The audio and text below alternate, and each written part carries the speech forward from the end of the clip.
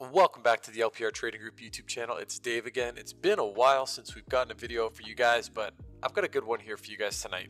What we're going to be talking about are negotiation ranges. So it's going to be identifying from the top down where there are some offers stacked and where there's some bids stacked. We can use our simple candlestick chart to see where the interactions have been happening on the bids and offers, and I'm going to show you guys starting with the daily chart here.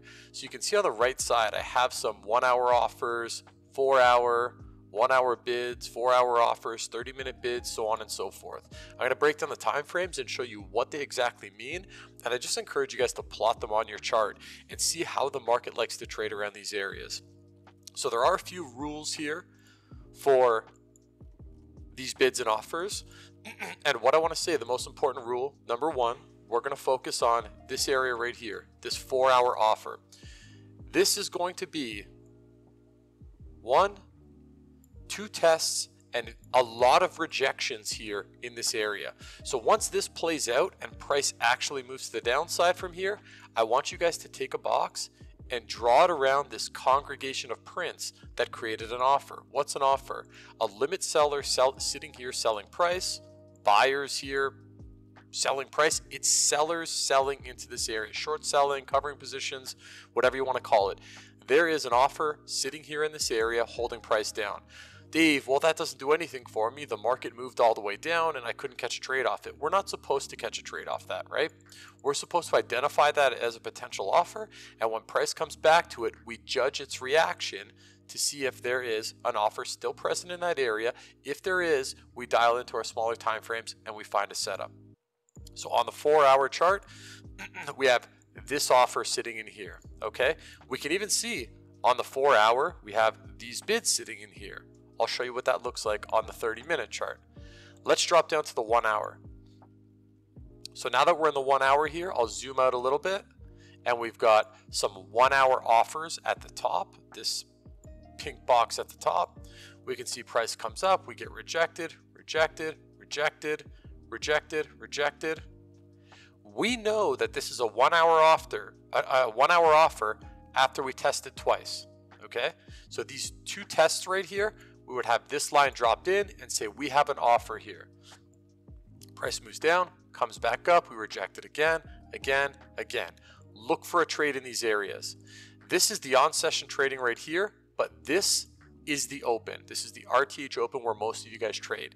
This could have been an ideal entry trade location for a short position if you had these offers marked out and you zoomed into your smaller time frames, whether you trade the 5 minute, 1 minute, 15 minute, whatever it is, and you look for your setup in this area, you could have found a trade to the short side. We'll zoom down to the 30-minute. Actually, we got one more 1 hour offer. Excuse me. We'll go back. 1 hour. We got a 1 hour bid, actually. Perfect. So 1 hour bid right here.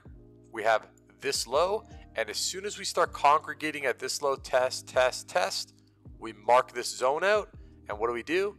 We get a rebid here, market comes in, holds price, and drives it to the upside. Then we get a fail.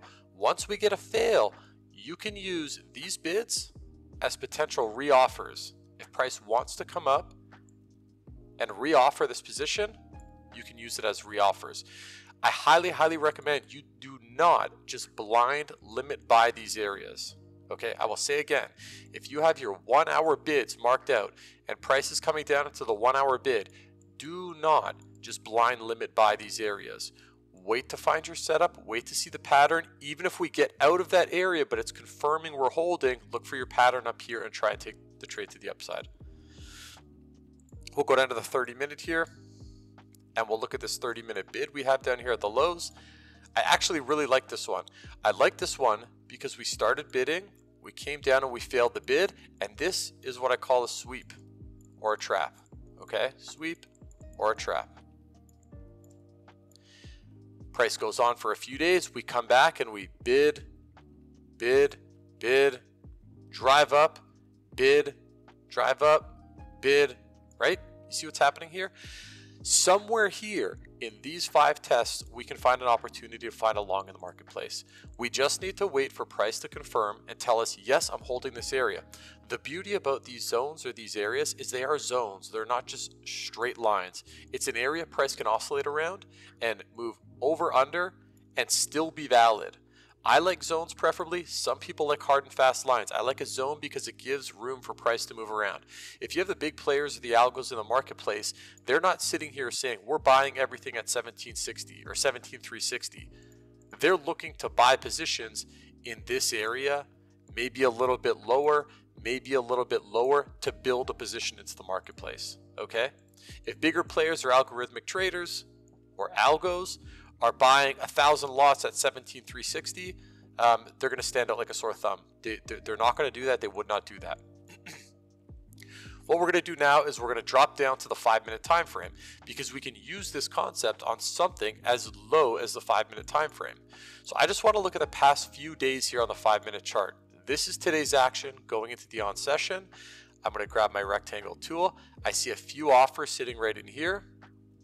I want to mark that as offers. I look around, I see a few offers sitting in here on the 5-minute. Okay, see we pop up, we offer, offer, offer, offer. We can't sell lower when we drive through. This is still a valid area. Remember I said offer could turn bid, bid can turn offer. I want to keep that on my chart. I'm going to go down, I'm going to look for some more. We come down, we have a bid here, we drive to the upside, bid, bid. I like this right here. Why? Because I like this little sweep that it put in. We came down, we bid, we drove up, we swept, we rebid, we rebid, we rebid, and price moved off of this area. So I like this area as a bid. You've got to make sure, if you see these types of patterns here, you've got to make sure you're not just focused on this low, that you identify this as the bid, this is the sweep for the liquidity grab, and then these are the rebids for the market to move to the upside. Moving back a little bit, I see a few more offers in here. We drive up, offer, offer, offer, offer. I like somewhere in this area right here. Lots of offers in this area. We finally pull back and we drive to the upside. And what does this do right away? It drives to the upside. We rebid, hold, and we go. Let's see how the other levels played out for today. So we've got these offers sitting here before price moves down. Shreds up through the offer, and this is a volatile open. We shred through the offer, peel right back through it. In the on session, price comes up, offer, offer, offer, offer, through the offer, holding bid, then we dump the offer, offer, offer, offer, offer, offer. Okay, let's look at the level below. These previous offers right here, price goes through, we get into a breakout. That tells me this was a good offer. There was actually selling here trying to hold price down, because this little squeeze, this seller possibly pulls orders, shorts get squeezed out, so on and so forth. Price comes back, we hold bid, very nice, this one goes through. Let's look at our lower levels. We got a bid, we've got our sweep, bid, bid, bid, price drives up, we come back down and we hold. Let's look back at this level here. So we had offer, offer, offer, offer, offer. Price peels away from the offer a bit. It tries to offer again, drives through, pulls back, rebids, price holds. It gets a little bit choppy in here. Oops, we moved it there. And then we come back and we sit on a rebid here. I highly encourage you guys to go through your charts top down. Okay, top down. Start with your daily chart, go down to your 4-hour, 1-hour, 2-hour, whatever time frames you use, just mark these out. They're not going to hurt to have on your chart, and you must watch the reactions within these areas. If price is coming down, for example, into this 1-hour bid, price is coming down into this 1-hour bid, my preferred play is to see this into the 1-hour bid, hold, and watch the market drive to the upside a little bit so I know we're holding. And then whatever setup you take, if you take some ICT approach, order flow, whatever it is, this is an area you could be looking for your setups. We've proved that we're going to hold. Price starts driving to the upside. We could look for our setups here on some value pullbacks into or just above these marked bids or offers that you have. I hope you guys enjoyed this one. It was a short one. Just something I wanted to share with you guys. We've been playing around with it a little bit in the room, and it's been working very well for those that don't use footprints and order flow and they can't identify bids and offers very good. This is a nice way to do it on your traditional candlestick charts. Again, as always, like, comment, subscribe, leave a comment down below. I will get back to every single one of your comments. Trade safe. Good luck. Cheers.